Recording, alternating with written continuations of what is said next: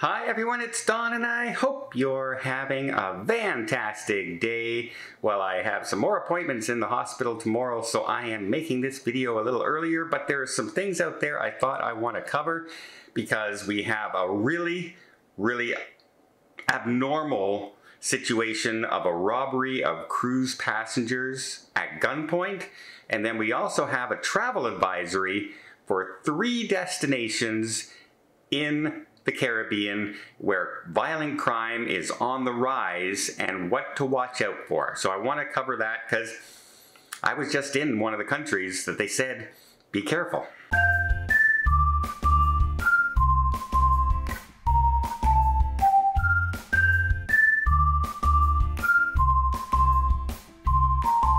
So the first story comes from Port Elizabeth, which is on the southern portion of South Africa. It took place in one of the forts system there. They had a small cruise ship was docked and 12 passengers were on a guided excursion. Normally a guided excursion is your safest bet out of any travel thing that you're doing, right? When you're wandering off by yourself and something happens, yeah, something can happen when you're off by yourself a lot more than if you're actually with a tour guide traveling around. But apparently, the cruise host, the guy who was guiding everybody around, was approached by a man with a gun and told everybody that they were going to be robbed, basically, and the tour guide tried to dissuade the man and talk to the man. In the meantime, while he was trying to do that, 3 other men came in and started taking people's belongings. Cameras, wallets, phones, jewelry, anything they can get a hold of. And of course, what are you gonna do? One of the guys pointing a gun at you and you're in Africa. So you're not going to put up a fight or anything, especially with your wife or possibly children with you as well. So they all returned back to the ship. The report was done to the police. The ship has set sail. As of now, no arrests have been made, although the tourism industry and the police and everything have now put more security in various areas where tourists are visiting now, including the place where they were robbed. More better security, better coverage. A little too late, but this is a very bold move, right? To rob somebody at gunpoint in a popular area surrounded by a lot of people, and it just looks like they didn't care. They don't think the consequences are going to happen, so it's just a word of warning. It's a very unusual situation. You don't hear about that very often, but you hear about people being robbed on their own, right? Well, speaking of that, here in Canada, they just put out a travel advisory for 3 different destinations in the Caribbean. One of them starting off with the Bahamas, and here's what they say for the Bahamas to avoid. They want you to avoid the Nassau's Over the Hill, which is south of Shirley Street, and the fish fry areas, especially at night. Because normally when you go to Nassau, a lot of the cruises only go to Nassau and they stay there for like 3 nights. So a lot of people like to get out and do the sights and visit restaurants and things like that in the evening. They're saying that's basically the most dangerous times. Stay alert to your surroundings at all time, always a good idea. Don't walk alone, especially at night. Don't travel with a lot of cash on you. Don't travel with big expensive items showing, like a big $10,000 camera or expensive jewelry for your night out. Avoid deserted beaches. Avoid anybody coming up to you and offering to help you or asking for things like the time or if you have a cigarette. That's normally their way to get up close and begin to rob you. Unfortunately, our natural nature is to, oh sure, here you go, or it's this time, or most of us now don't carry a watch, they carry a cell phone, right? So what do? You take out your, it's this o'clock at night, and there's your phone in full view for them to snatch and grab and run. So just a warning for the Bahamas. But one of the places I just came back from, Jamaica. And they have a warning for Jamaica out there as well, because they say while you're in the resorts, you're relatively safe.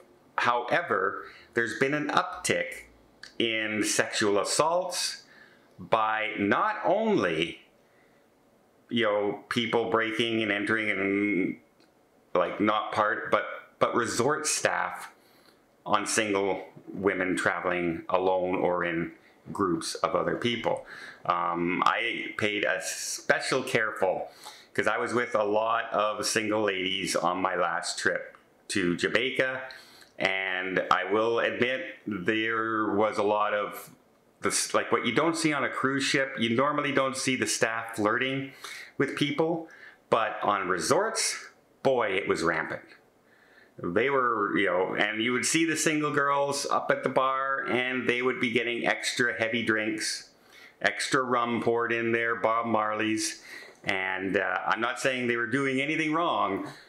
I'm just saying that it was very out in the open, that things could get out of hand pretty quickly, especially when the nighttime arrives, and a lot of the beach areas and the cabanas and places like that on resorts are dark. There's no lights out there, and sometimes, you know, people just want to go out and take a quick, put your feet in the ocean at night in the dark, and it's really calm and peaceful. You never know what can happen out there, and I did notice this a lot of flirting around where you don't see that, and that kind of came as a shock to me, because you don't see that on the cruise ships. It's not allowed. You do not interact with passengers. You do not ask them personal questions. You can ask them where they're from, things like that, but you don't start asking them, are you here with your boyfriend? That happened a lot in the resorts when I was in Jamaica. So yeah, be careful out there. They also say be careful of anybody going in your room. If you're approached by the military or the police, cooperate 100%. It's not like in Canada, United States, where you can sometimes just argue with the police and they're not going to do anything. In other countries, they'll do something. And quite often, the first time you stand up and mouth off to somebody thinking like it's the same place, like you're back in here, the next thing you know, you're up against a car and arrested and thrown in jail. So it's not the same thing. Different laws, different places. Just cooperate, say yes sir, no sir. And that's the best way to get along in a foreign country when dealing with military and the police. They also say in Jamaica to monitor the local news for any possible gang activity. A lot of the things happening are not outright robbery or anything like that with people at resorts or on cruise destinations or anything. It's actually people getting caught in the action between one gang and another with crossfire and just wrong place, wrong time. So monitor the situation to know what areas are dangerous.